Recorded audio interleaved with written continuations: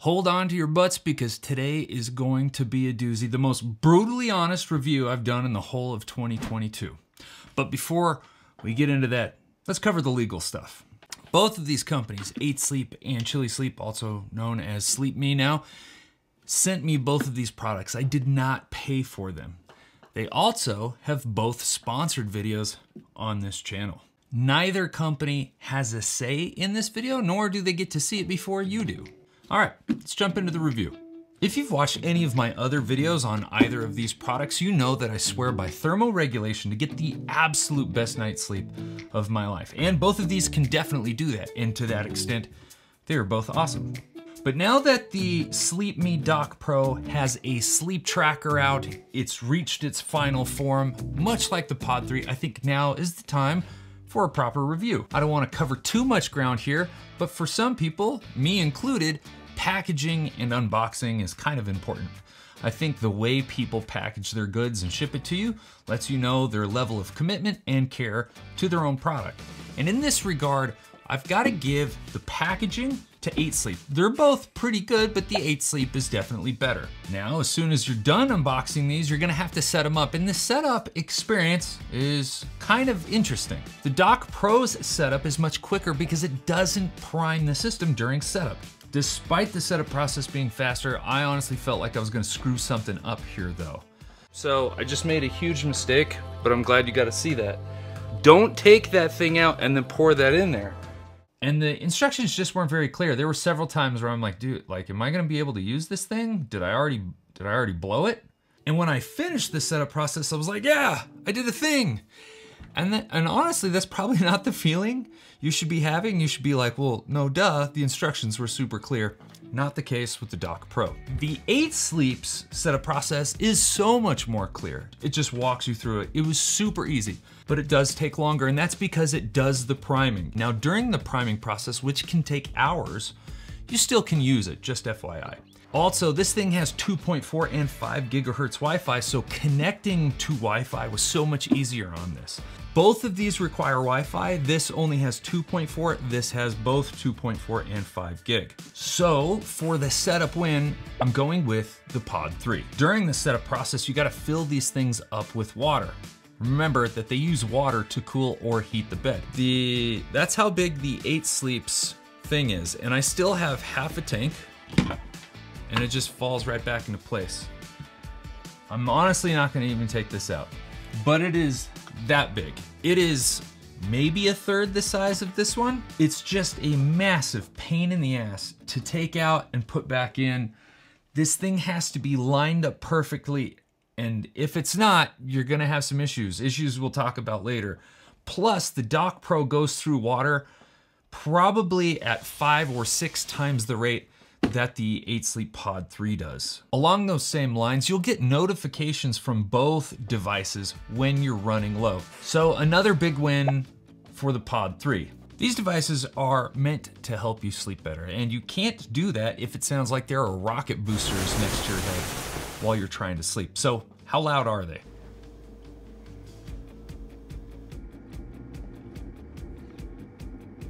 Yes, they're not plugged into the bed, but it still works, and it gives you an accurate representation of how loud each of these really are.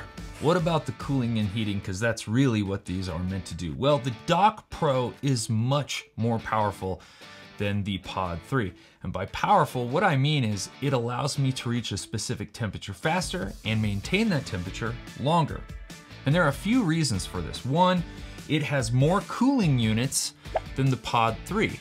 And 2, the design of the grid, the cover that goes on your bed that holds the water, is much closer to the surface than the Pod 3. There is a decent layer of insulation on the cover of the Pod 3, so the thing between you and the water, it's thicker. And so you just don't feel those cold spots nearly as much as you do with the DockPro. Some people will freeze out on this because of it. If you're a super hot sleeper and you want to reach that temperature very fast and stay there all night, this is the one you'd want. But just FYI, both of these can reach 55 degrees on the low end, and on the high end, this reaches 115 and 110. And if I'm being honest with you, anything over 105 is just kind of uncomfortable, and so I'd say the high end is kind of a moot point.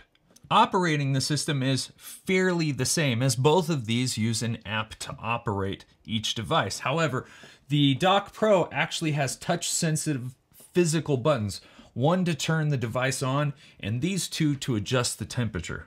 Whereas the Pod 3 only has an app, so everything you want to control, you've got to do in the app. Both apps use a control wheel that easily changes the temperature, and both apps feature a sleep schedule. These sleep schedules are freaking rad. These sleep schedules let you set different temperatures at different times to help you stay asleep longer. Now, the DockPro uses actual times for its sleep schedule. So bed is at 9 p.m. and you want your first temperature adjustment at 11 p.m.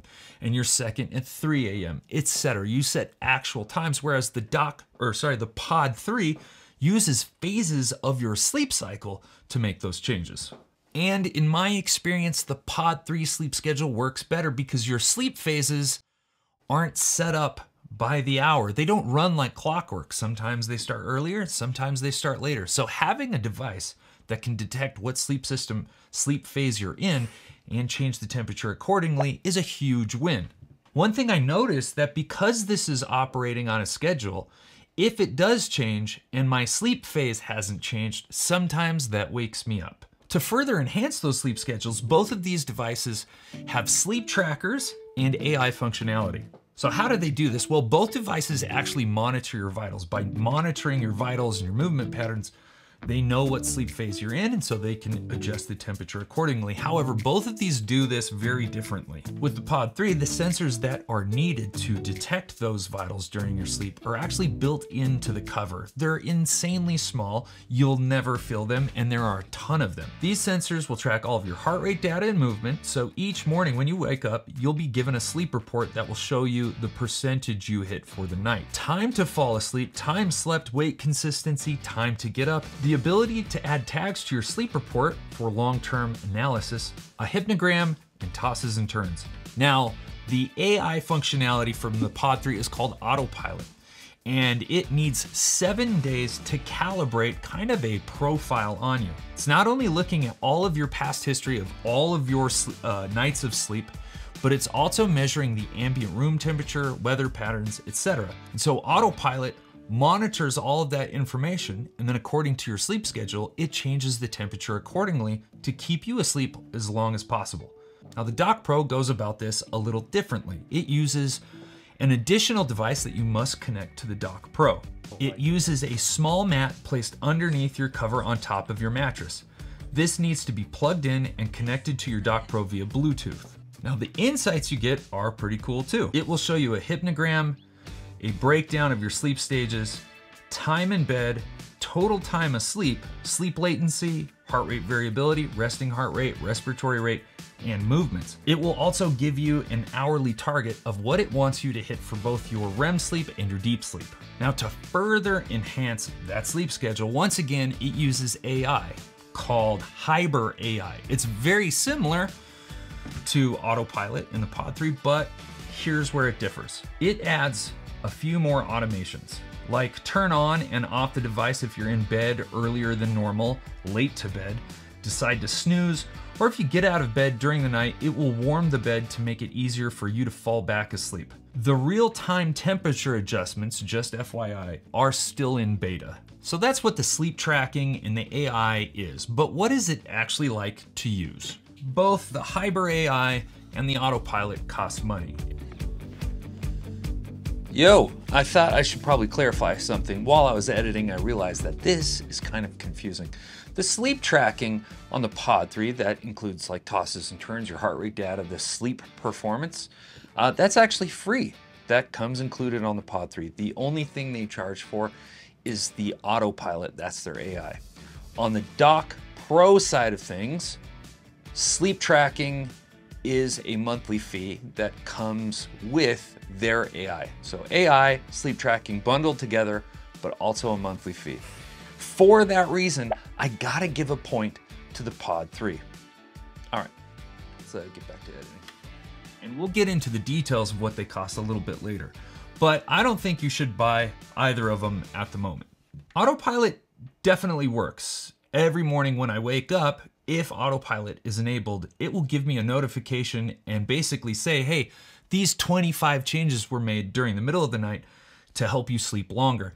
And it actually asks you if those changes were helpful. There is no such prompt or anything on the DockPro, kind of the opposite. I honestly have no idea if it's working. I've had more than a few nights where the bed seems to stick at a temperature regardless of what the sleep schedule shows, or when I make a manual change on the device, it doesn't actually change. I can see the temperature adjust on the LED screen here, but over the next hour, the temperature doesn't adjust. It's almost like the Hyper AI is overruling what I'm doing. And because I'm not given any information from Hyper AI like in the Pod 3, if I wake up, there's no prompt, there's no notification, no like, how are we doing? There's really no way to know how to troubleshoot it or if it's doing what it's supposed to be doing. Also, the fact that the sleep tracker is an external device and it's not built in is super disappointing for two reasons. One, the actual chip and hardware that's inside the plastic encasing is so small that I don't understand why they just couldn't put it in here. And two, the tracker itself is incredibly cheaply made. This thing is so light and this cord is so bulky and heavy that that's what you're left with. But it feels super cheap. Like whatever's in here, like why did we not just put it in the DockPro? And it also uses micro USB. Like this was not, we made this in 2008. Next, it depends on the accuracy of this tiny little mat. So instead of having the whole bed with those sensors, this has a small mat. Those mats are also pretty notoriously not that accurate. There have been more than a few nights where I'm not shown any deep sleep data. And if I check that against the Whoop, I can clearly see that that's wrong. Okay, so who wins in this situation? Well, nobody really. I'm actually taking points away. 1 point from the Pod 3. Yes, the autopilot works, but I'm taking a point away because of a major quirk in the whole autopilot operating system. Autopilot needs 7 days of calibration for every 21. And if you're like me, that's just not possible. One, this isn't on our primary bed. It's in the guest bedroom. Two, I travel a ton. There are plenty of months where I'm not sleeping in that bed 7 days a week to utilize it. So if you're like me, you might be paying for a service that you can't even use all the time. 8 Sleep, you really need to fix that. I'm taking 2 points away from the DockPro. The tracker isn't built in. It's super cheap feeling. I have no confidence in it. And it doesn't appear to be working because I have no information that would tell me otherwise.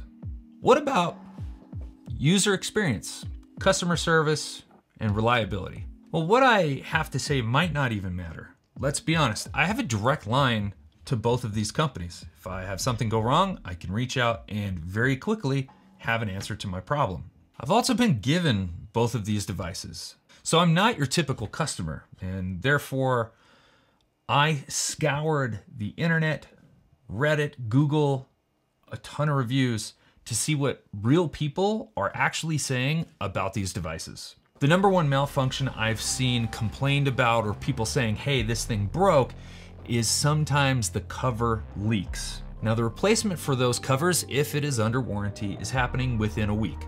Customer service overall for 8 Sleep is pretty good. And when I checked the Better Business Bureau for any complaints, there haven't been any for the last 90 days. And total complaints tallied 19. There were 12 problems with product and services, 4 delivery issues, and 3 guarantee warranty issues, with the vast majority of those complaints being resolved as satisfactory. What's my personal experience with the DockPro? They sent me kind of like a beta unit. It wasn't the final product, it was like 90% done, but the main board that was in it, they knew they would later be switching out. And after about 4 months, I ran into my first problem. Basically, the water that goes in here was seeping out of this thing. Contacted Chili Sleep, SleepMe now. They sent us a brand new unit. And I didn't have any of those problems. But now I had a new set of problems. Essentially, when I put in my sleep schedule it just wouldn't turn on, and it didn't do that for a while. And eventually the sleep schedule started working, meaning like it was on, I could see it like the actual schedule, but it would just turn on at all random hours of the day. 2 o'clock in the afternoon, it would turn on, turn off. Sometimes the hot awake feature, the warm awake feature, that's basically when you want to wake up, it'll heat up to wake you up. Both of these do that. This would do it at like 3 a.m. and now I'm like wide awake because I'm burning. So that was pretty frustrating. But once I got the Hybrid AI and the sleep tracker, that problem stopped as well. I just now have sleep tracker problems. So that's my personal experience. When I hopped onto the Better Business Bureau, these were the complaints that were filed. There were 10 complaints made in the last 90 days, and the total amount of complaints tallied 60, basically 3 times higher of the Pod 3. Those complaints were 41 with problems in product service, 14 guarantee warranty issues, 3 complaints going to delivery issues, 1 complaint being advertising and sales, 1 complaint being billing and collection. Most of the complaints were resolved in a satisfactory manner though. Overall, reading all of these complaints, reading all of these concerns, it seems like not enough is being done to make the customer feel like they're valued. Customer service and support from a simple reply time is way too long.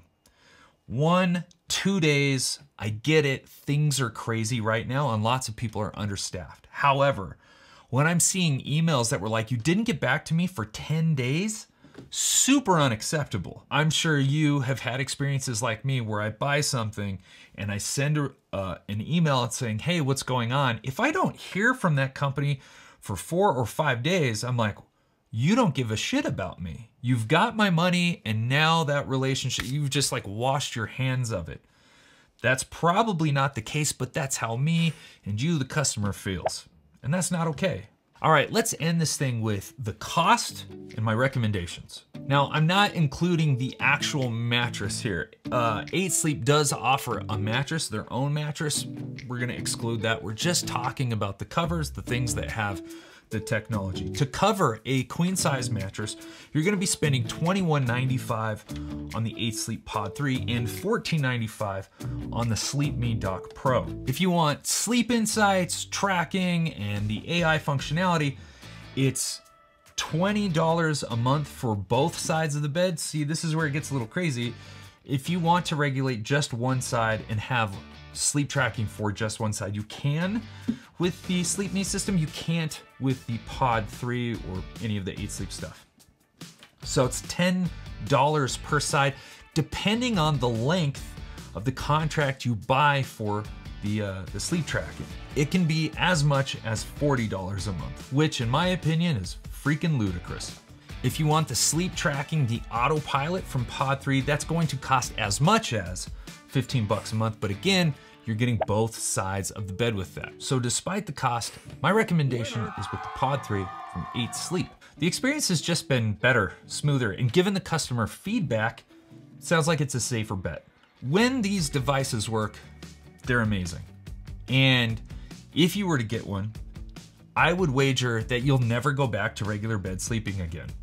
I really appreciate you watching. And if you've made it this far, please hit the like button and subscribe. Let me know your thoughts. If you have any questions at all, if you want to have a discussion, let me know down in the comments below. I pretty much reply to every single one. Thanks again for watching. I'll catch you on the next one. Peace.